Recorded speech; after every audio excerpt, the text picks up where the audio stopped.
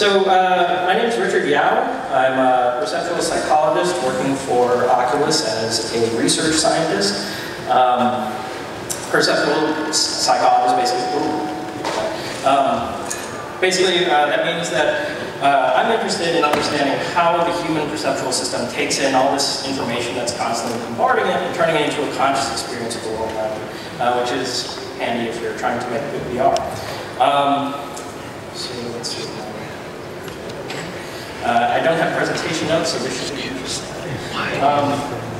my talk is the human visual system and the Rift. Using myself already. I just want to give a quick plug to the Best Practices Guide, which, if you're the kind of person who reads title pages, nameless plug for the document that I put together with a bunch of my colleagues at Oculus. It has a much better memory than I do, so if you're interested in learning more, I encourage you to check that out. If you're interested in this talk, you'll probably also be interested in talks by our two British Toms, Tom Heath and Tom Forsyth, so I encourage you guys to check out their talks as well. All right, so getting into the talk, you guys probably saw the summary of this online already. This is probably the fluffiest talk you'll hear at Oculus Connect. You're going to hear a lot this weekend about the hardware and software that goes into the Rift and VR. This talk is going to be focusing on the human component, the perceptual system in VR. In this case, the human component is cyber reality, getting the crap scared out of you by knives. So this talk is going to have three parts. I'm going to give you the briefest of overviews to the human visual system, which is sort of my bread and butter, at least my training.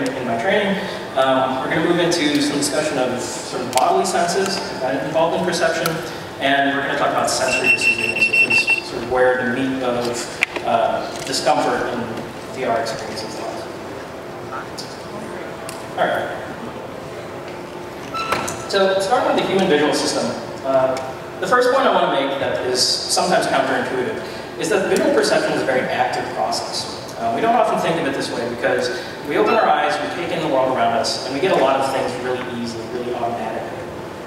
But what we don't realize is that this is actually the result of a lot of complex cognitive processes going on in your brain. Your brain, you actually use about 50% of your brain just by opening up your eyes and looking at the world around you, which by movie standards is a superpower.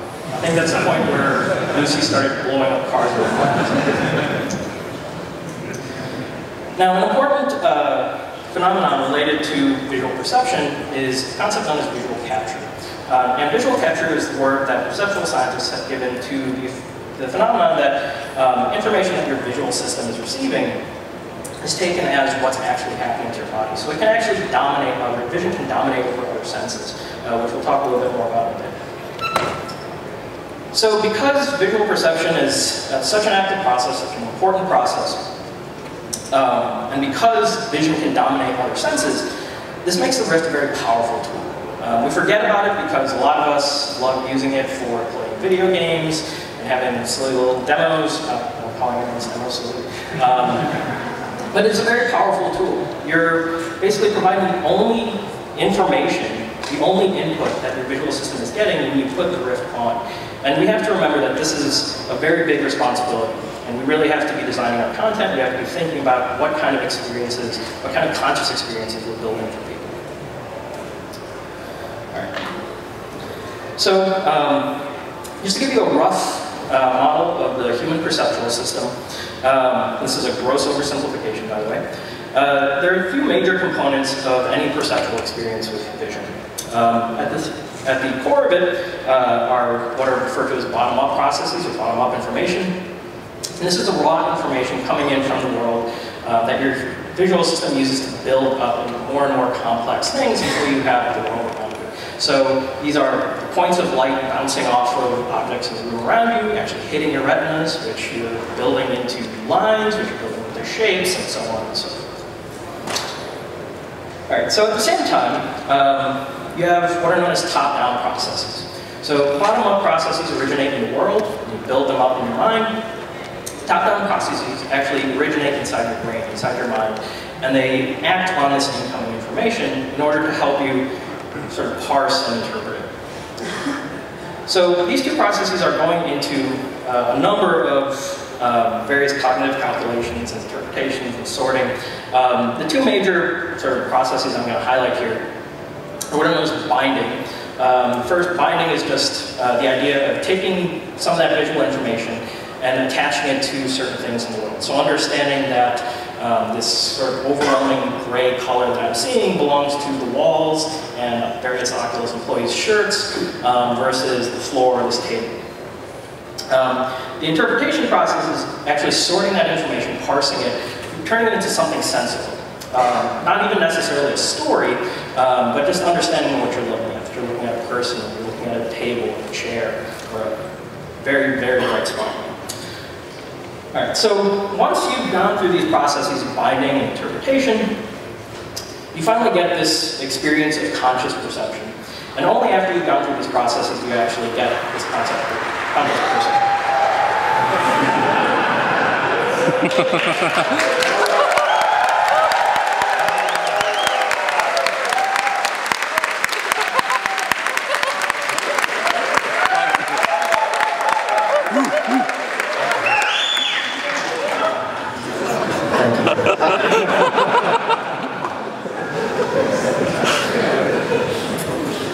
I love Naran and I wish him the best.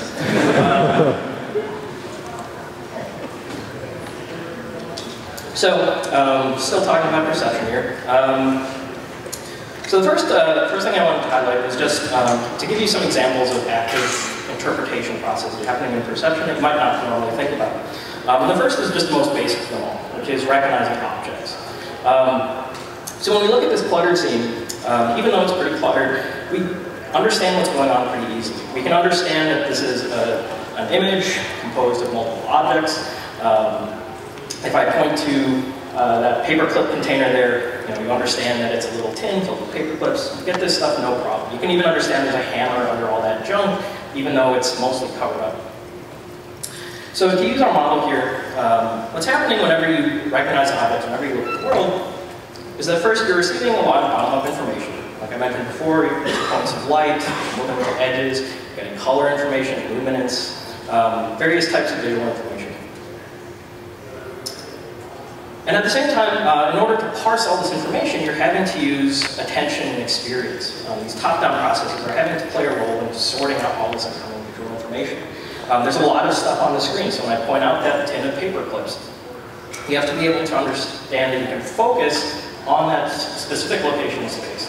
And you have to use experience, you have to use memory to understand that this is itself a discrete object that's made up of a bunch of tiny little discrete objects inside the discrete object, and so on and so forth.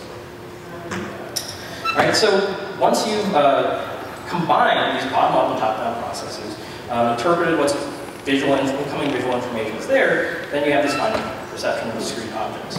And like I said, this is a very automatic process. We get this really easily, so we don't feel like we're actually doing anything when we look at an image like this. We do start to notice these things, however, when the information becomes more degraded, more ambiguous. So these are some classic illusions you've probably seen before. One on the left, I forget the name of that one, it's something like the old maid and the young maid and the old lady. So depending on how you interpret the information, you can see it as either a young woman looking over her right shoulder, and you can see that at her cheek there's a little bit of eyelash sticking out. Or you can interpret it as an old woman, where the young woman's cheek is one old woman's nose, the sort of choker on the young woman is now the old lady's mouth. Or you can see in the ambiguous figure on the right here, this is the duck-rabbit illusion, where depending on how you choose to interpret the different pieces of this image, you can see it as either a bunny rabbit or as a duck.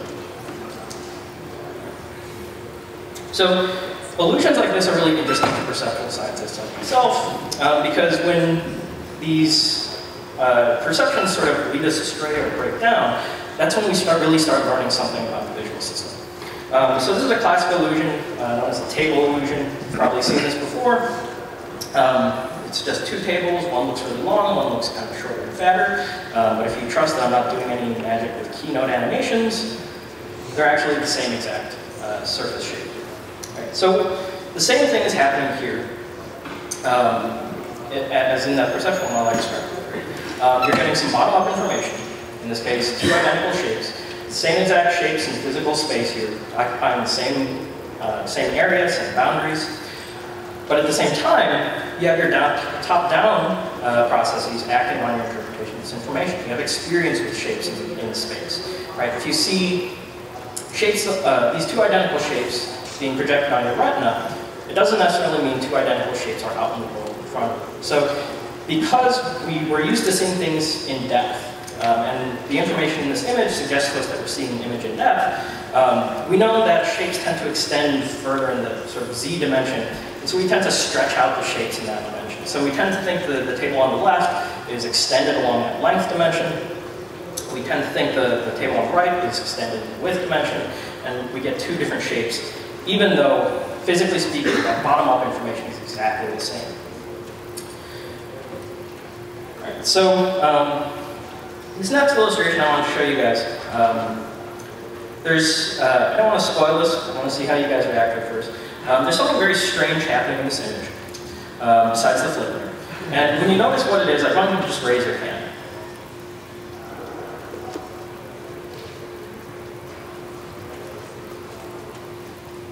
I'm just killing time this way.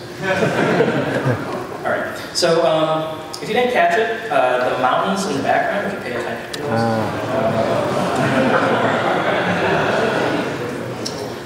So you'll see that the mountains in the background are appearing and disappearing.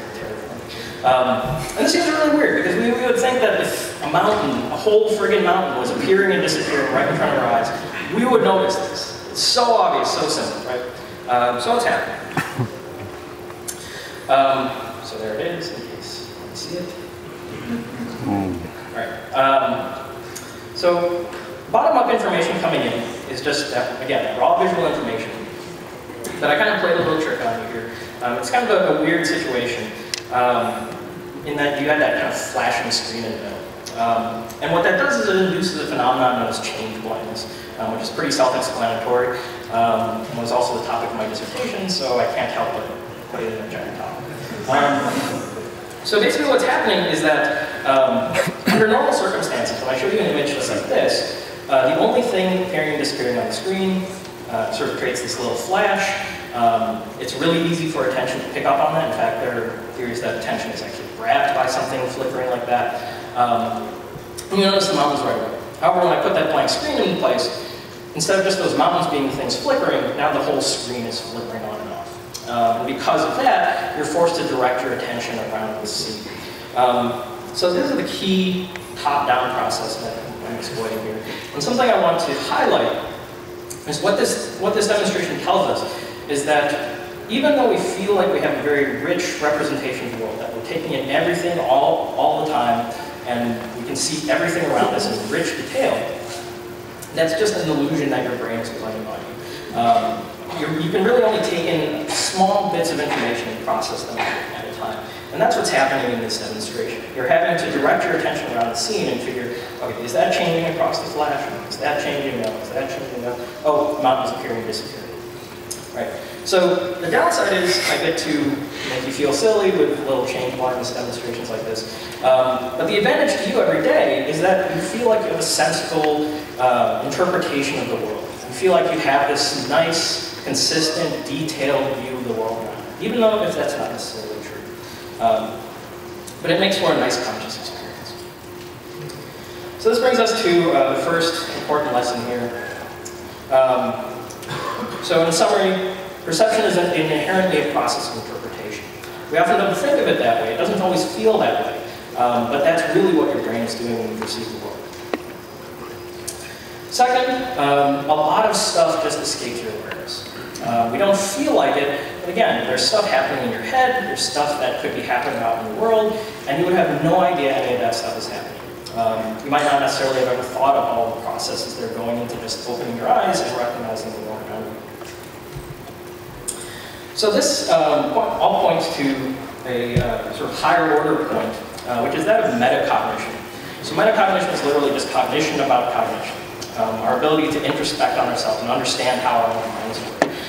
And what these examples tell us is that we're actually pretty poor at metacognition. We think we would notice mountains appearing and disappearing in front of us, but I put a simple little trick here that just involves a flashing screen, and you become become completely blind to it. So the sort of more direct application to this principle is that it's really important for us to test any kind of Rift content that we develop. Just because you look at something and you go, oh, this looks great, it feels comfortable, it's awesome, that doesn't necessarily mean it's true for everybody else. All right. So, work up one down. This brings us to the second section, which is moving out into the bodily senses. So, when we talk about bodily senses, there are really two major systems we're talking about. The first is the vestibular system. This is composed of some organs inside your inner ear, the semicircular canals, and the otoliths. Not necessarily important here. What is important to know is that they detect acceleration. You might hear the vestibular system referred to as kind of your sense of balance. That's technically true. What it's doing is it's detecting the acceleration of gravity to tell you which way is down so you don't fall over like I did when I tried to get up on stage. What the vestibular system is doing is it's detecting accelerations that your head and hopefully your body attached to it are undergoing. So every time you undergo some kind of acceleration, you turn your head, you get moved, you undergo linear translation, your vestibular system kicks in and says something is happening. It's basically your body's accelerating. The second is the proprioceptive system. You might not have heard of this one. It's in kind of popular textbooks. It's basically your sense of your body's position. So it's sometimes related to the sense of touch. It's basically a system of receptors located inside your muscles and inside your joints that tell your brain and help it compute how your body is positioned at any moment in time. So my ability to close my eyes and know where my arms are, and touch my nose when I'm sober, is thanks to the proprioceptive system, because I know where all the parts of my body are and how they're positioned relative to each other. So the final point here that I want to highlight is this idea of multisensory integration. And we often talk about the senses as very separate things, and it becomes very easy to forget that when your mind is going through this process of perception, taking in the bottom-up information, applying top-down processes, coming up with an interpretation of your conscious experience, it's taking all your senses into account. And they can actually influence each other and interact in interesting ways. And I unfortunately don't have time to get into this stuff. All right, so one demonstration of kind of these systems in action is what's known as the vestibulo-ocular reflex, which I'm demonstrating in this very creepy video I made of my eyes. So that's the magic of VOR. Basically, VOR is your eye's targeting system. It's what lets you kind of lock your gaze onto something and move your head around and keep that sort of locked in place in your gaze. So basically what's happening here is that your vestibular system is taking in information about what kind of movements, what kind of accelerations, translations, rotations your body's doing, and it sends a signal to your eye muscles and tells them how to perfectly counteract that, or at least as well as they can counteract that motion. So what's interesting about VOR is that the bodily senses are what are driving your eye muscles. It's primarily serving vision, and vision does play some role in some correction of keeping your eyes locked on something. But for the most part, it's your bodily senses driving what your eyes are doing, even though this is primarily something subserving vision. And this has some interesting consequences. So, applying this to the Rift, it's really important that what gets displayed on the screen is updated properly with head movements. If, under normal circumstances, when I'm in the real world, if I want to keep my eyes locked on this microphone, I can move all around, I can turn my head, my eyes will stay locked on it, and that information always stays there. That visual information is always right in that spot, right in front of me. Because it's in the real world, it's a physical world, it's not moving. But when you're in the Rift, you have a screen glued to your face, well, not literally glued, but you have a screen right in front of your face. And if I turn my head to the right, the screen is still in front of me. So now in order for the visual information in front of me to stay in front of me, I have to update the display to move it to the left. Or to the right, I guess. So that's all well and good in theory, but there are lots of ways this can go wrong. If you have bad distortion settings, if you have bad head modeling, I'll leave you to read more about these in the documentation if you don't already know about them. but they can cause rendering updates to basically occur incorrectly. Things won't move the way they should move in response to your head movements, and that's going to create some unusual experiences. This is the same reason why we recommend against just placing static images in front of people. You're not updating the image in any kind of way if you just place a static image in front of someone, and that can feel kind of weird. Other causes here: lost position tracking, judder, drop frames, latency, little things that we normally wouldn't think too much about can have a very big impact on your conscious experience of what's happening to you. So what's happening here with VOR and the Rift? So if you're moving your head around, you're getting some bottom-up visual information at the point of gaze. Right? In the real world, it's whatever's at the location, but in the Rift, it's whatever's presented at the screen at that location, at your point of gaze. And the thing about VOR, and the lifetime of experience you have with VOR, is that your mind already expects some typical point of gaze behavior. It expects that visual information at the point of gaze, when you're looking at a stationary object, is going to stay there.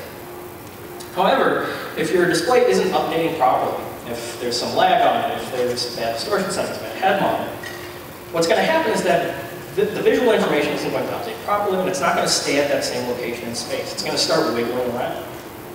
So what ends up happening, the final interpretation that your brain builds is that when I engage VOR and I move my head, stationary things stay still, and this thing isn't staying still.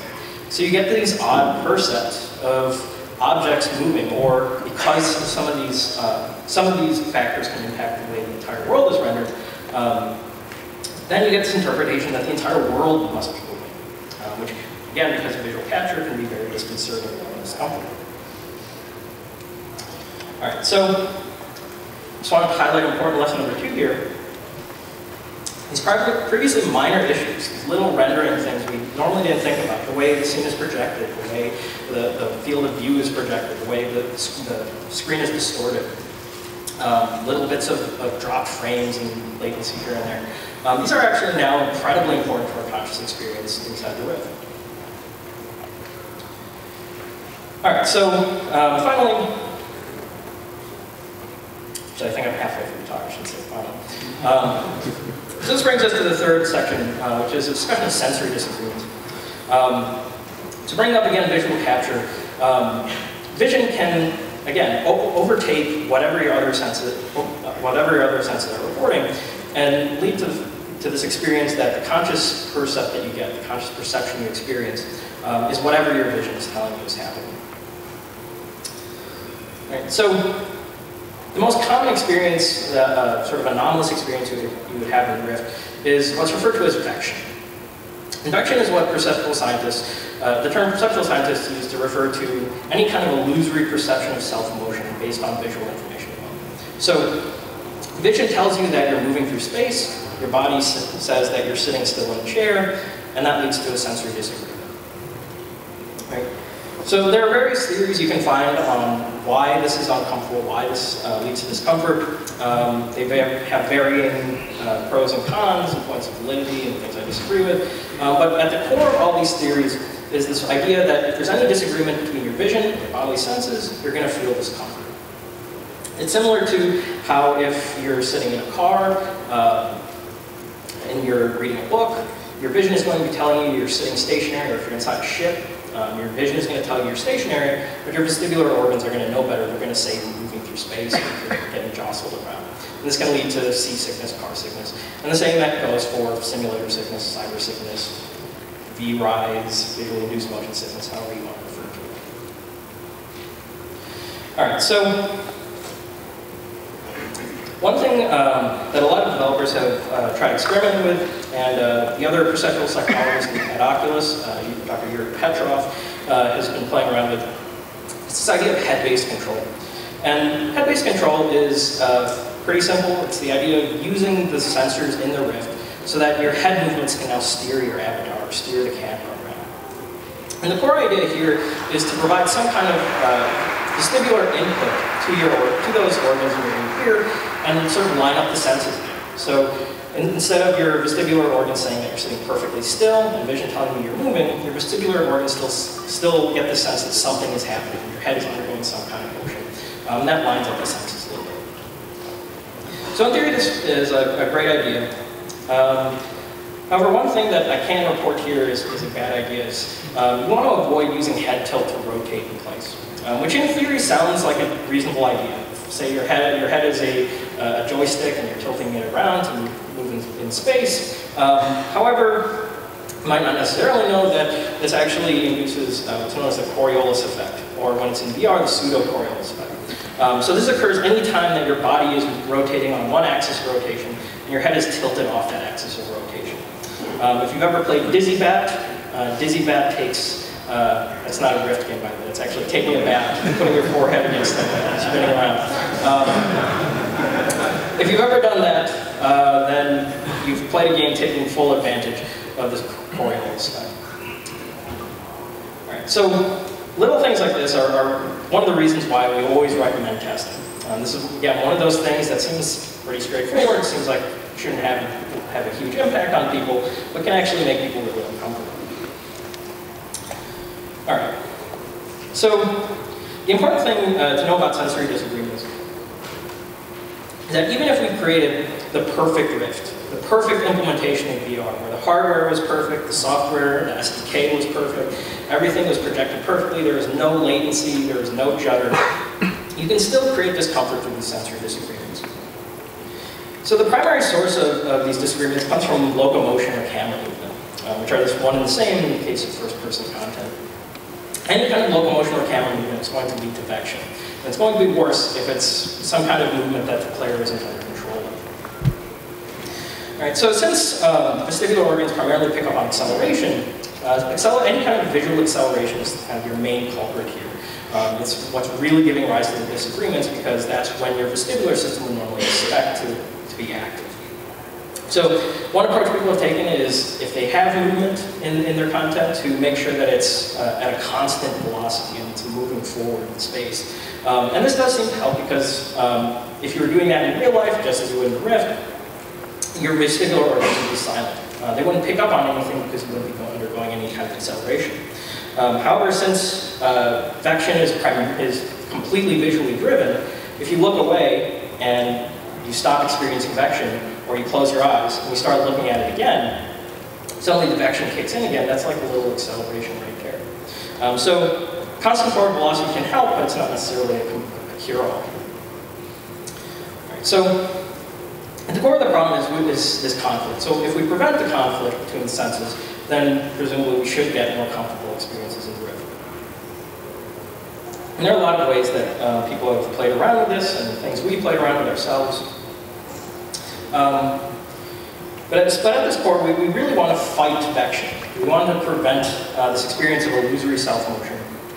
And to fight it, it helps to understand it. And vection primarily comes from what's referred to as optic flow. Optic flow refers to any kind of coherent motion in your visual field that all signals together that you're moving through space somehow. So this GIF I have here is suggesting that you're moving forward through space. But if the coherent motion were moving in a different direction, if they were all sort of moving to the left, that would suggest to my brain that I was moving to the right. So, again, because of these bottom-up processes, the more optic flow information you provide the brain, the more evidence it has that you're moving, and the more vection you're going to experience as a result. So, one method that seems to help combat this experience and cut off some of this bottom-up information is using a cockpit in your game. And there's some disagreement over how well cockpits actually work. I've heard various explanations for why they do or why they don't work. I'm going to try to present the theories that I like, that I think are most scientifically sound. So if we take the average cockpit, the primary reason it's going to work is because it's blocking off this bottom-up information. You're getting less evidence that your body's moving through space. There's less optic flow, so you're going to experience less vection. At the same time, there's the room for them to not work because of this top-down process, of this actual interpretation of being in a cockpit. Right? Because even though you're getting less optic flow information, your mind still knows that if you're in a cockpit, right, so this doesn't really completely block off this perception of motion. Right, so in approaching this problem, we thought we were trying to think of ways we can attack this. And what's core to these ideas is that affection is still a perceptual process. It's still something that your mind has to build up for you to experience. And so it's subject to all the ways that you can potentially manipulate the way your mind is working. So one effect comes from just keeping the mind occupied. So if your mind just has less resources available to process this information and tell you that you're moving through space, then you're going to experience less affection. There's evidence in the research literature that suggests that keeping people engaged with some kind of attention-demanding task is going to reduce the feeling of affection. So just by virtue of having a game that people can play, that they'll keep them occupied, trying to do something with some kind of goal, that's actually going to help with comfort already. Another approach to reducing discomfort is actually using these cockpits for effortful reinterpretation, which is kind of the weirdest, nerdiest way of putting something that I've seen said tons of times on the internet, which is this idea that the cockpit somehow grounds you. I've also heard things like, I use it as kind of my frame of reference. That helps me feel better. And what these people are doing, as far as I can figure, is that they're effortfully telling their minds that, okay, I'm sitting stationary in this chair, and the cockpit is stationary around me, and so we together are stationary, and all this motion, all this optic flow I'm seeing in the world is actually the world moving around the two of us in the center of our little universe here. So this seems kind of weird. It seems like a bizarre thing to do. But we actually do this all the time with perception. So I showed you some ambiguous figures before. This is kind of a classic ambiguous figure, this wireframe cube. It's often referred to in perceptual science as the Necker cube, because that was presumably the first guy to doodle it into the margins of his notes. And we can interpret this ambiguous information as either a cube facing downwards to the left, or a cube facing upwards to the right. Not too difficult. But this scales up. Information can be ambiguous even when it's really complex. So this is a great illusion by an artist in Japan. And embedded inside this image of the silhouette of this woman spinning around is actually two interpretations.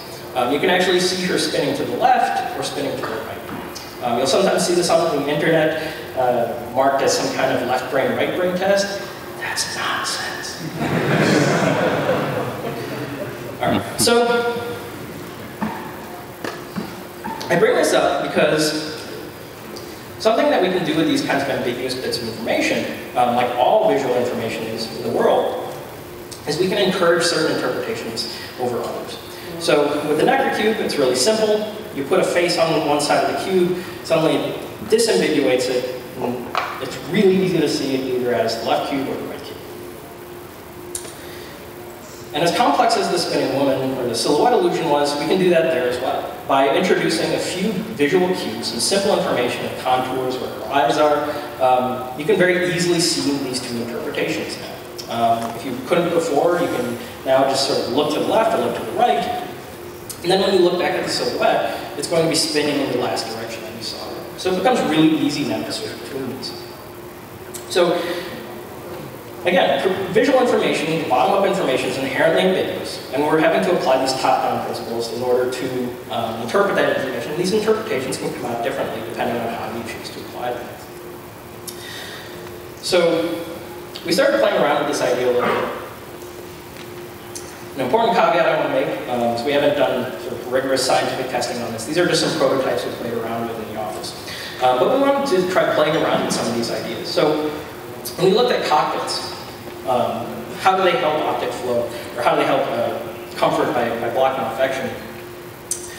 We first did the most straightforward thing, which is, well, let's just block off the periphery the same way a cockpit would. And that seems to help somewhat, but it actually didn't have that big an effect. You still sort of felt like you were moving through space. And the reason was because even though you were blocking a lot of that optic flow information, the only information your visual system was getting was that out in the world, stuff is moving. So even though it had very little information, the only information your brain was getting was telling you you're moving through space. So just blocking off the periphery didn't seem to do anything. However, if we now attack the bottom-up and top-down aspects of this person, and we give the brain an interpretation, we encourage it in direction. In this case, we stuck the person inside of a virtual living room. So, credit to Tom Heath in the back of the room, by the way, for building these prototypes. So if you attack both of these aspects of the problem, it actually creates a much more effective tool against fighting infection. Because now, in addition to blocking off that peripheral emotion, you're also giving the brain a top-down interpretation to apply to this information. Yes, you're getting some of this optic flow information, but you're sitting inside a stationary room. And there's never the case where you're sitting in a living room and your house is magically flying through space. So this actually felt a lot more comfortable because we were attacking the problem from both directions. Of course, this has limited applicability in VR. It kind of defeats the purpose. Which is the first thing everyone always said to me. But it actually was a pretty cool effect. It was like having a magic TV that was a portal to another world. But limited applicability here. So we tried scaling this up with another little experiment using what are known as independent visual backgrounds. So can't take credit for this idea. It was actually developed by some researchers at the University of Washington by the name of Thero, Draper, and Furness. And they had a theory developed around what they refer to as the inertial reference frame. And the idea of the inertial reference frame was that in processing the visual world around you, your brain picks some visual information cues in order to determine what's staying still and what's moving relative to that reference frame. Right, so when we're sitting in this room, our inertial reference frame is this room. The room is stable, and any movement you see, if I walk around, if I move around this podium, I'm moving relative to this room. So because we have so much control over the visual world in VR, what these researchers did was they artificially created a stable inertial reference frame for people. They provided visual cues that told people, you are sitting in a stationary room, and any motion you see happening on the screen is happening relative to that reference frame. So this essentially amounts to a player-locked skybox, which is how we actually implement it ourselves. And this is one of those things, like so many things in Rift, that's a little hard to describe in words, but once you put it on in the Rift, it just totally makes sense, and you totally get what's going on. But what happens is by using this locked skybox, you essentially flip the interpretation that your mind defaults to when it sees optic flow in the Rift. Whereas it used to see the optic flow and say, oh, I must be moving through the world. By providing the player-locked skybox, you're able to flip this interpretation and tell the brain, I'm sitting in a stationary reference frame, and any optic flow I'm seeing is the result of the world moving around me. So just to give you a visual here, this is a recording we made of our prototype. It was just taken off in DKHD a little while ago. So this is just how it works normally.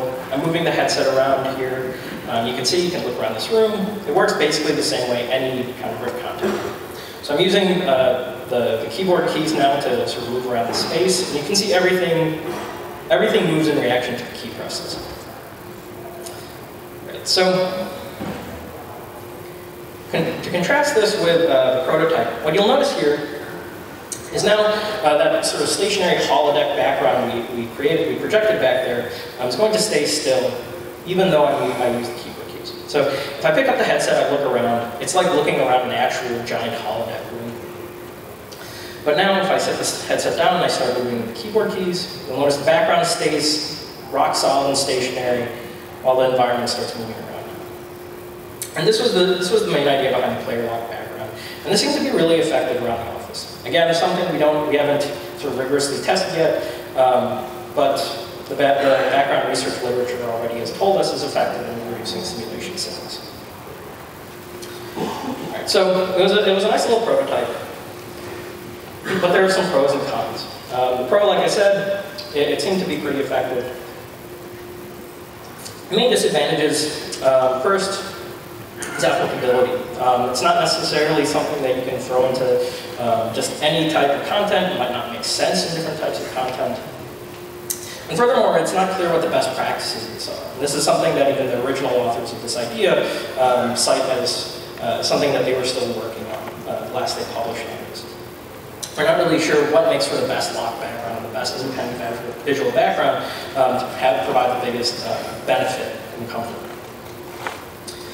And even though we have the basic core concept of this prototype down, there are still some major challenges.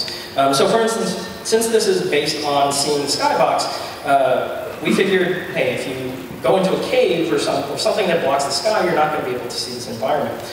So let's make it transparent. Let's make it so that you can see this locked background through the environment. And that's why you can see the grid lines through the grounding. However, when we were playing around with this, something that we didn't immediately predict would happen was that if you actually turn up the opacity on the grid, made it so that the yellow lines are now overlapping with the ground. Even though our projection was saying that this grid was projected out into infinity, the disparity, the parallax in your eyes said that this grid was out in infinity. Again, this interpretation that your brain made didn't match up to the bottom-up information. Anytime something occludes something else, if object A is occluding object B, if it's in front of it and blocking your view of it, object A is always in front of object B. Object B is behind object A. And that's the interpretation you get from this background. And the final percept was basically that you were stuck inside this yellow holodeck cage, and you're now flying around inside the cage. And that doesn't really do anything. So figuring out how to properly implement something like this is still a major challenge.